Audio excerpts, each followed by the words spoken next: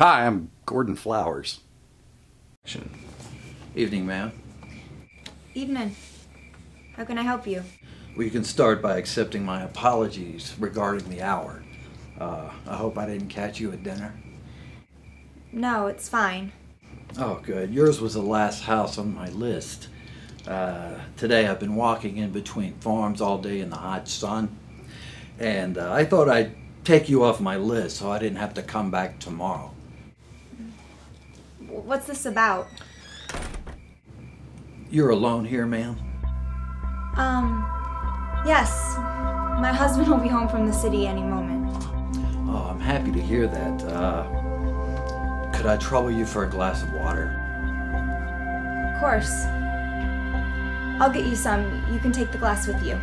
Oh, actually, ma'am, my business tonight, my taking you off the list, is going to require me to come in. Is that all right? Will you tell me what this is about? Oh, I will, ma'am. If I can come in. Ma'am.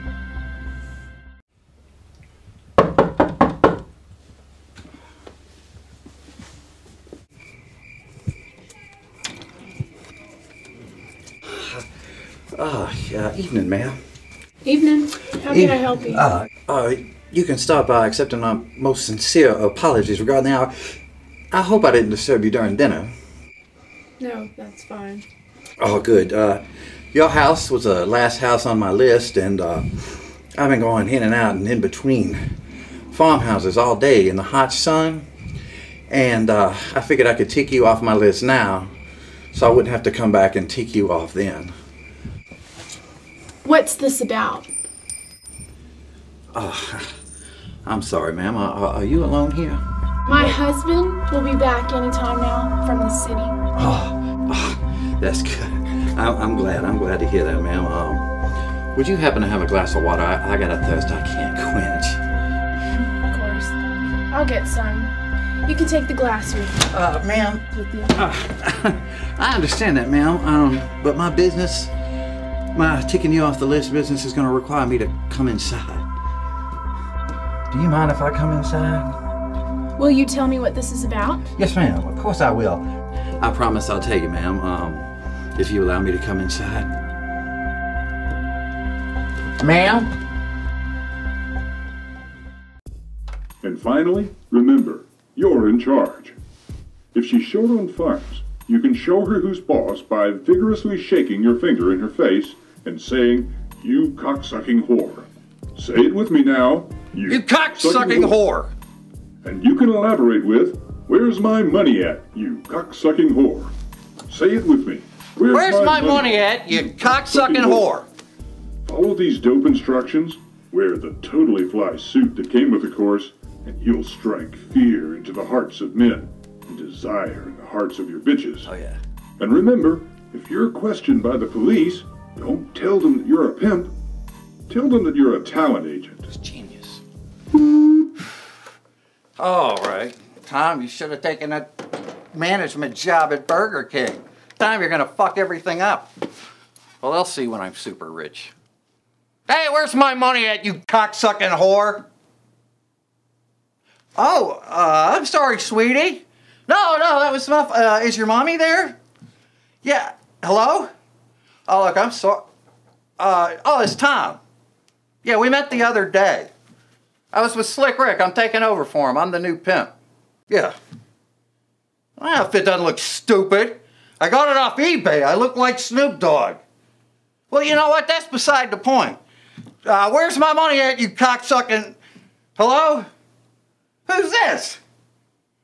Husband? Well, no, I didn't call your daughter a slut. I called your wife a whore.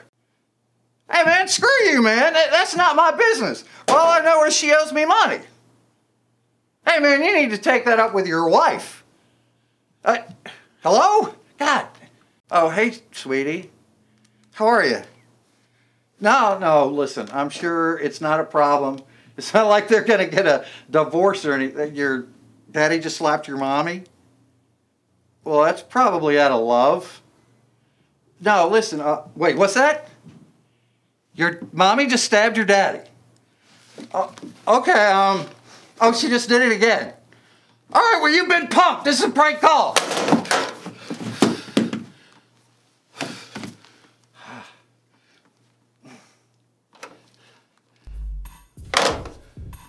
If you're listening to this portion of the tape, you fucked up. By the way, these course materials and that stupid outfit you're wearing were made during the Carter administration. And I'd reconsider the Burger King job. Dumbass.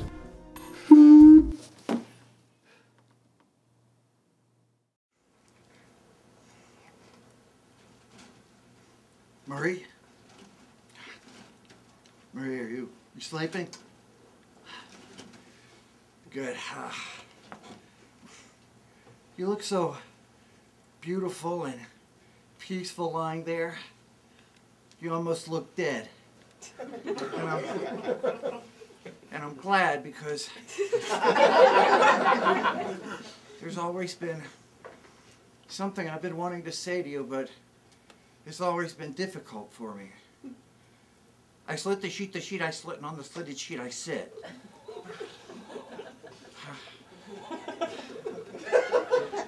I've never felt relaxed around anyone enough to be able to say that before. You give me confidence in myself. I know we've only been seeing each other for 4 weeks and 3 days, but to me it seems more like 9 weeks and 5 days. The first day seemed like a week.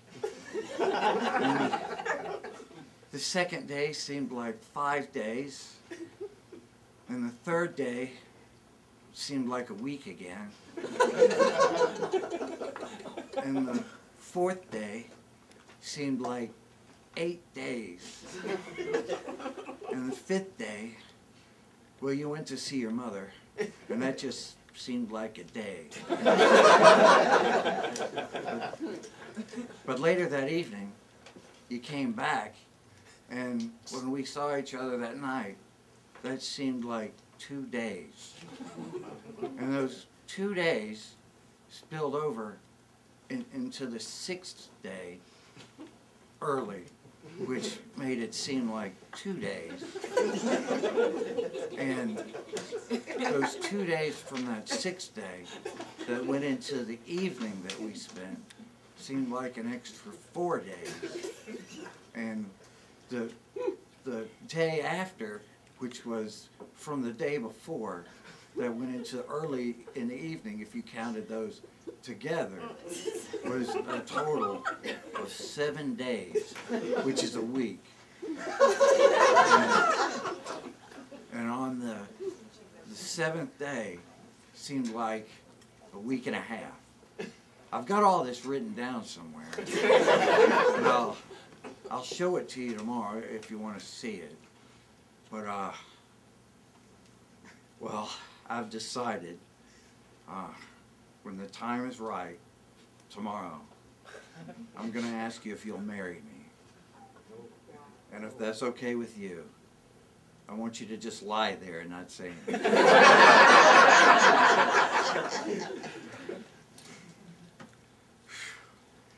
You've made me very happy.